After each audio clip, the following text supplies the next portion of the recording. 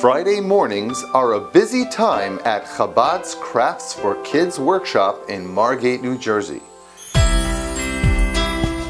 At 9:45 a.m., long lines begin forming on Ventnor Avenue as children and their families get ready to participate in baking challah with Chabad. Who's ready to bake challah?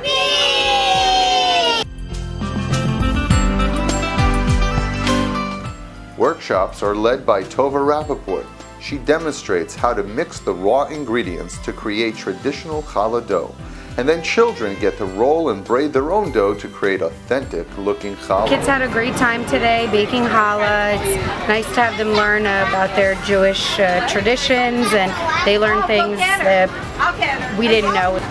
Tova does a beautiful job explaining, and now we can look at them and make our own challahs. Baruch Ata Adonai Eloheinu Melech Haolam.